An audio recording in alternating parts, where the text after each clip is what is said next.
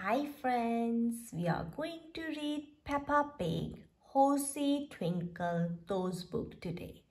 Let's start reading. Peppa and George are playing in their bedroom. Dinosaur, says George. Just then the doorbell rings. Ding dong. It's Mr. Zebra, the postman, with a parcel. It's probably that box of reinforced concrete I ordered, says Daddy Pig. But it's not Daddy Pig's reinforced concrete. It's a parcel for Peppa and George. Look at all those stamps, says Peppa. A parcel, how exciting, says Mummy Pig. The parcel has come from Aunty Dottie, who lives in a different country, far away. She has sent a letter too. It says, Dear Peppa and George, here is a present for you to share. Love from your Aunty Dottie. Peppa and her family opened the parcel. The present has wheels, legs, a tail, and a handle.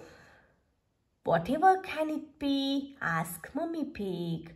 There is one last thing in the box.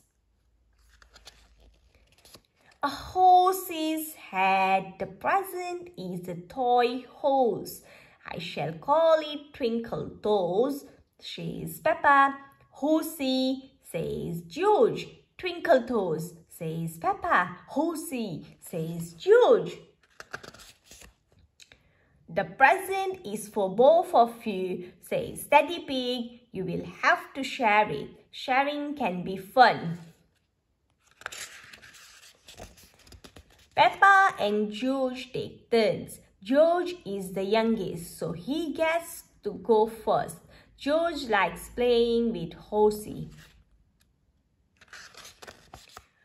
Next is Peppa's turn. I'm Princess Peppa with my magic horse, Twinkle Toes. Peppa likes playing with Twinkle Toes. Peppa knocks over some boxes in the hallway. I think you should play outside where there is more space, says Mummy Pig.